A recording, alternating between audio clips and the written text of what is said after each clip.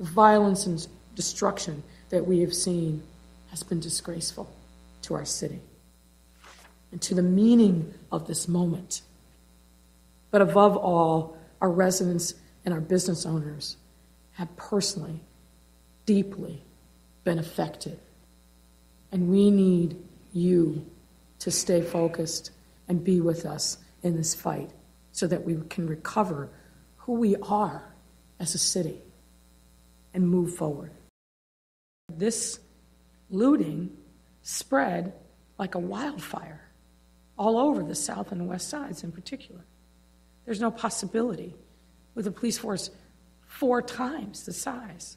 We had 65,000 calls for service yesterday, 1,000 every 30 minutes, in some instances 2,000. Our police department did the best that they could under the circumstances. When you loot a business, you're not just taking goods, you're destroying someone's dreams.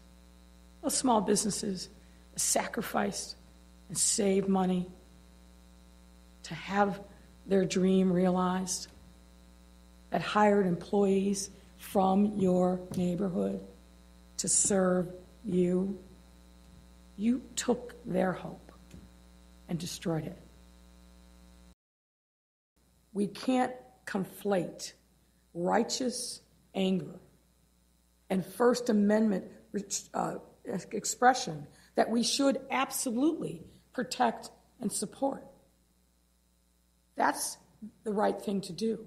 But that is different than people who are engaging and trying to co-opt this moment of pain and turn it into something that is absolutely lawless and criminal. I've been very clear about that.